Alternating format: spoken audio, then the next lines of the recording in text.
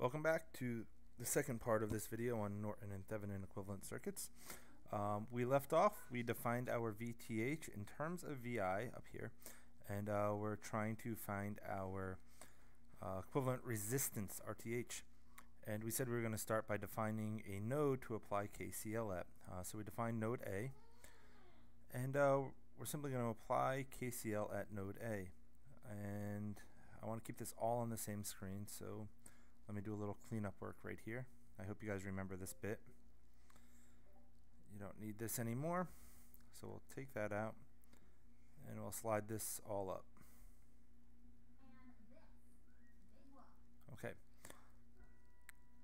Good.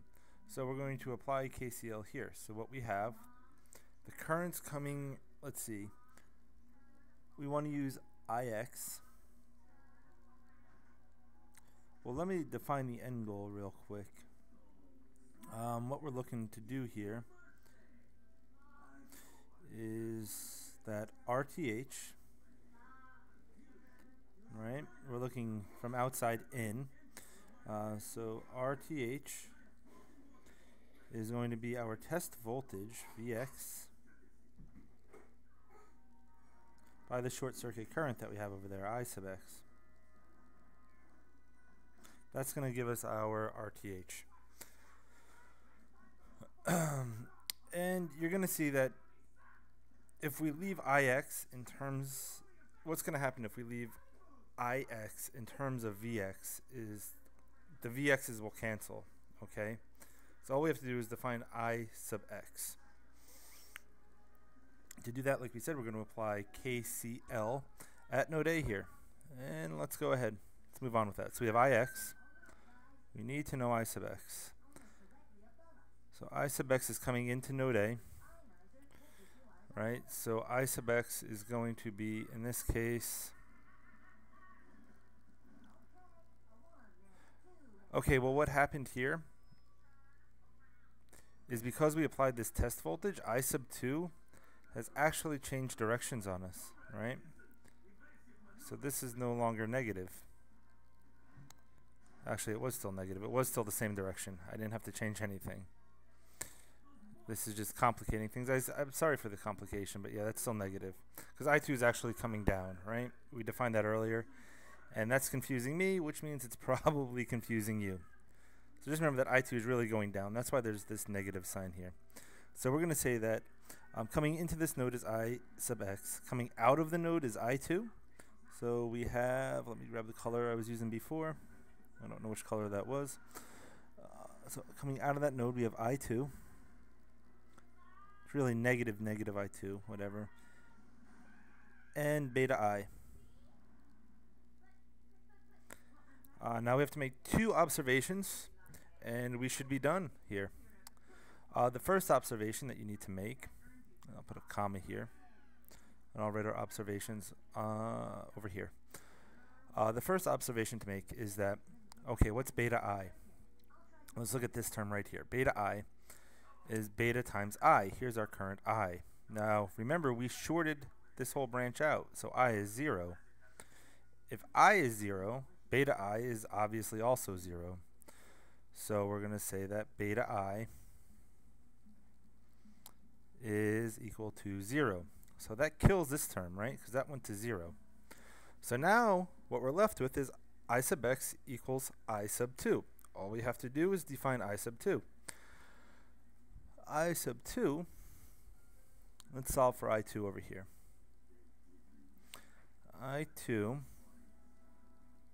this is going to be pretty interesting, is just Vx, our test voltage, over our R2 value, right?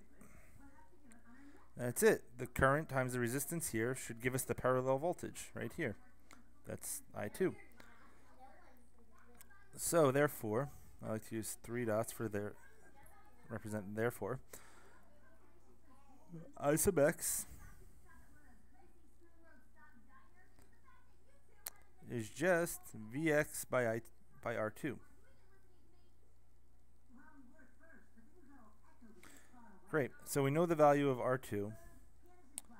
Vx is our test voltage, and okay, I'm going to have to scroll down here, sorry. And look what we've defined here. RTH. Now we can solve for RTH. So RTH, we said, is our Thevenin, is our test voltage over our short circuit current. So we said that's Vx by I sub x. And I sub x is really just, we said it's Vx over R2, right? By R2. So these two cancel. This pops upstairs, so that's just equal to R2, which we defined up here as 39 kiloohms.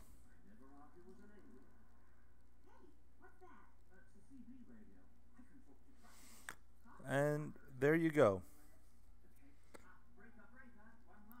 We have our VTH and we have our RTH.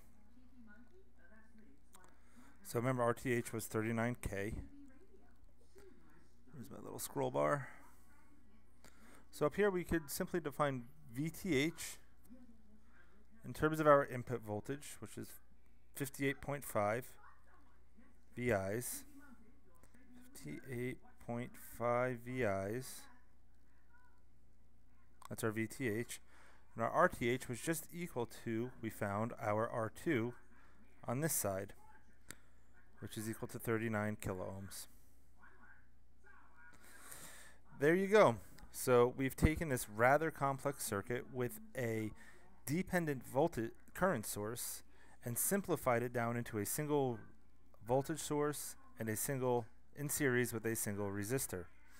In the next video, let's see.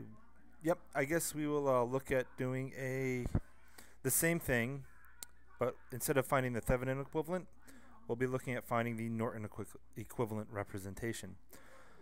So until then, I hope you enjoyed this video. Please let me know so by you could subscribe, hit the little like button, add it to favorites, leave me a comment, let me know what you thought. That feedback is very helpful to me, especially if I made a mistake. Let me know. All right, guys, catch you next time.